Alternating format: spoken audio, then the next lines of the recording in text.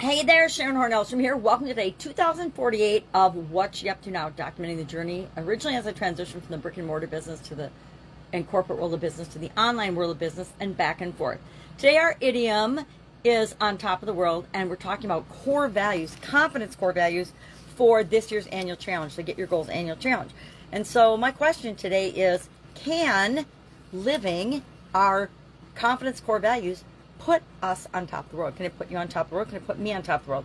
And I want to say, yes, I think it can. I think when we're living congruently with who we are and what's really important to us, that can help us to feel successful, to feel inspired, to feel happy, to feel like we're living our true purpose and mission and principles and whatever it is that we define as important for us. Core values, of course, an area or aspect of our life, are the principles and the foundation that defines us, defines our self-worth, defines our purpose, and whether we're living in alignment and congruently with that or not. I don't know about you, but I've spent times in my life when I was doing what I thought I was supposed to do, living what other people told me I should do, you know, be a good mom, go to college, get a degree, go to work for a big corporation and work there for the rest of your life. And did some of that and realized that some of it absolutely, positively was not for me.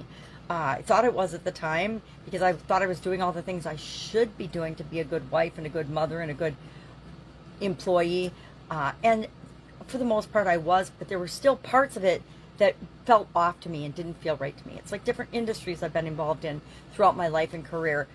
They just felt, they didn't give me joy, right? They felt icky, or even though I was helping people, their situations were so terrible that it just hurt. And that's why I would never be a psychologist or psychiatrist. I couldn't do it because maybe I have too much empathy or sympathy for people.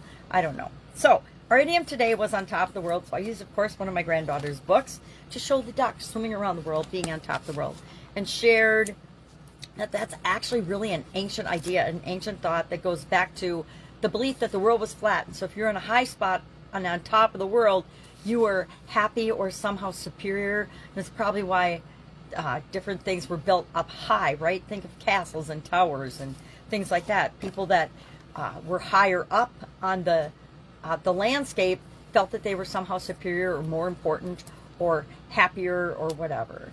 And we talked about how to be the leader in your industry by being the person that you want to be and creating the business you want to create and showing up in the world the way you want to show up in the world to serve the people that you're here to serve. Because we're not here to serve everybody.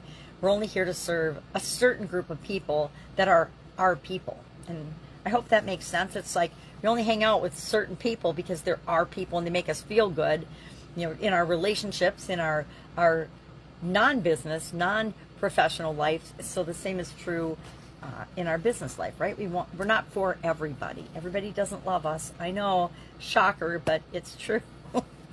We all get haters. And I guess when you know that you're on top of the world, you're getting both positive and negative feedback from the world, right?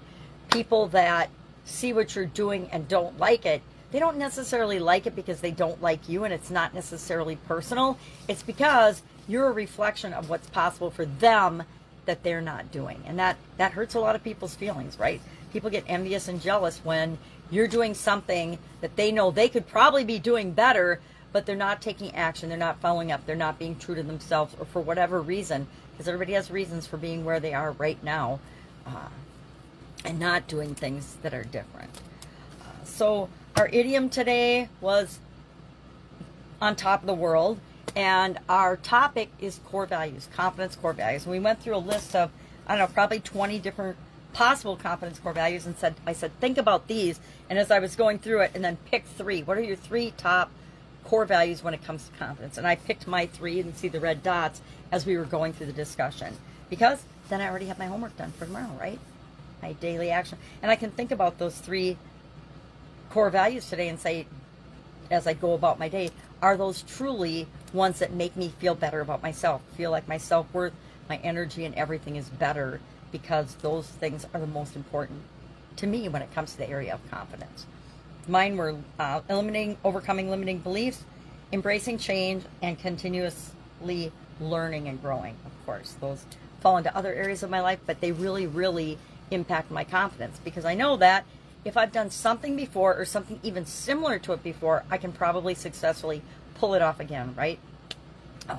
Probably one of the only people I know that did a women's summit in, I think I decided, and 30 days later I did the summit, meaning I got 30 plus women to join me in the summit, did the summit, put the summit out there, and I did it for free because I wanted to see if I could do it, but I actually did the whole thing, did all the interviews, and got it out there in like, it was like maybe 45 days, because I think I decided, and then I spent a week or two saying, okay, I'm going to do this, and I sent out surveys, got people to say, yes, I want to be a part of this, and then just did the interviews and the questions, and out it went.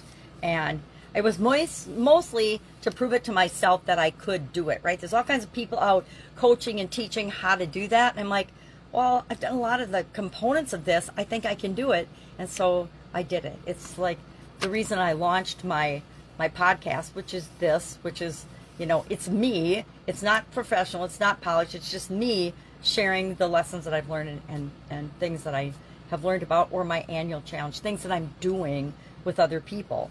And I did that in like a day. I decided, all right, I've been messing around with this stuff long enough, I'm going to figure out how to do a podcast, and I just started doing it and learned as I went along, and hopefully I will start to improve it and make it better and better and better and better.